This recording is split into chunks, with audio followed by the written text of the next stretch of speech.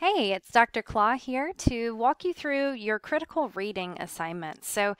You'll complete a variety of these over the course, and basically the goal of these assignments are to help you start diving into what you're reading and thinking more critically about what you're reading. And while I could spend a lot of time defining critical thinking and critical reading for you, basically what I want you to keep in mind is that you're going to be questioning what you read. You're going to be looking at it and not taking everything at face value. Now, this is a skill that you will need to work at to develop, and I've got some questions embedded in each critical reading assignment to help you do that. I'm going to walk you through, for instance, the critical reading assignment for the Travels of Sir John Mandeville. So I'm going to click on this. In your Canvas, that will be in the upcoming assignments section. You can also find it in modules. Okay, so what you're going to do is for every reading, create 3 critical comments. Okay, so that means that basically you're going to create 3 items for each reading when you complete a critical reading. All right. Luckily, I have provided some questions for you that will help you think critically about the text, or you can create your own question. And I don't want you to think that this is like not allowed or something. Rather, I've provided questions because I know it can be hard to come up with your own questions, particularly at the beginning of the term. But if you're ready to start writing your own questions and answering them, that's great. If you right now want to use the questions I've written and then later on decide you want to write your own, that's totally fine too. So just keep in mind you always have the option to write your own question. Regardless of whether you're using my questions or your questions, please include the question that you're answering along with each comment. So let me show you what I mean by that. I'm going to scroll down to the questions that are listed here in bullet points. And let's say you want to know, you want to look at how the author is communicating in this text. So maybe you found it particularly clear, or maybe you found it particularly difficult to understand, and that's something you want to think critically about. So you will evaluate the style of communication. Does the author communicate effectively? That's sort of what drew you to this question, right? Because you had a reaction. Either the author really did or really didn't. And so then the next step, that critical thinking step, is what makes that communication effective or ineffective. So your comment in answering this question, we'll try to tackle that. What is the author doing that's making it easy or hard to understand the text that you're reading? So if you're answering this question, the easiest thing to do is just copy it and paste it into your Word document and then type your answer right after it. Then when you're ready to answer your next question, put a space there and move on to the next question. Let's say maybe you want to answer this question about conflicts and complications.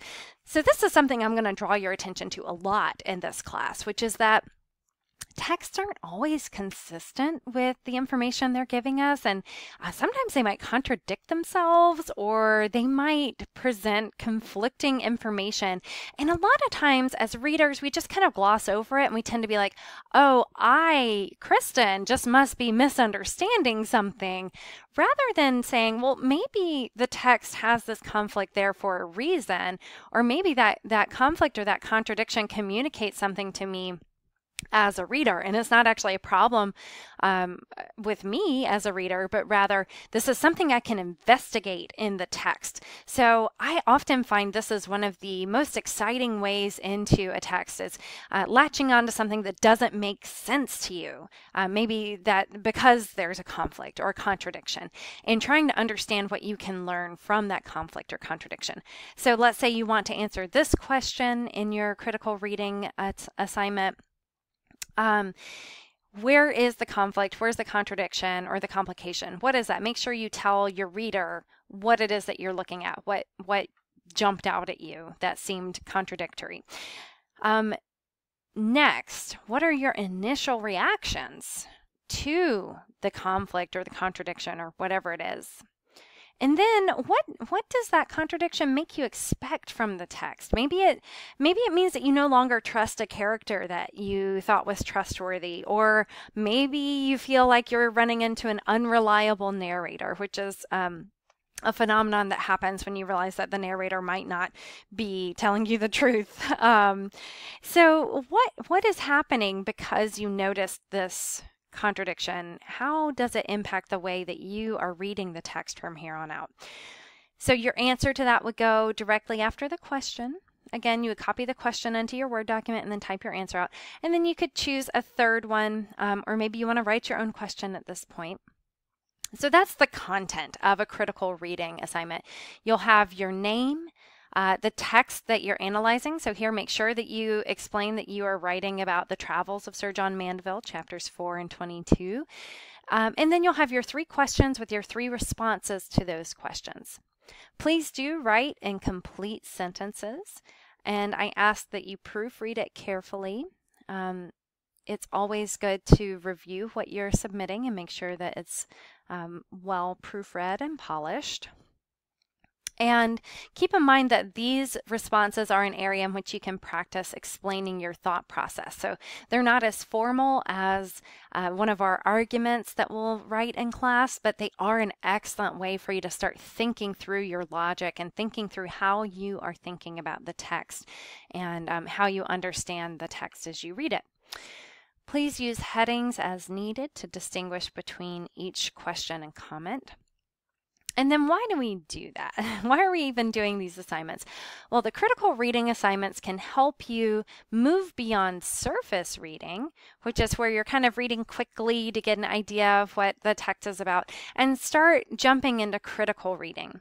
Now, this is not to say that surface reading is bad. I usually recommend doing that once to get an overview of what the text is about, so that you have a grasp of the general plot, and then going back and rereading to start conducting critical reading, where you pause at parts of the text you don't understand and look at them more closely, where you ask questions, just like this assignment is asking you to do.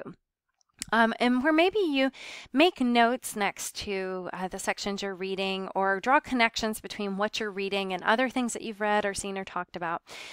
So as you complete these critical readings, you will develop your skills at explaining your logic, at questioning the text, and just at reading critically. So keeping in mind the idea that you can question the text and that there are lots of questions that you can turn to any text as you begin to read it. So the more of these critical reading assignments you complete, the stronger these skills will get and the easier you'll find it to read the text in our class. As always, if you have any questions about the assignment, please feel free to reach out to me on YellowDig and tag me with the @ symbol. Or if you have a more private question, you're welcome to email me directly. Thanks for listening.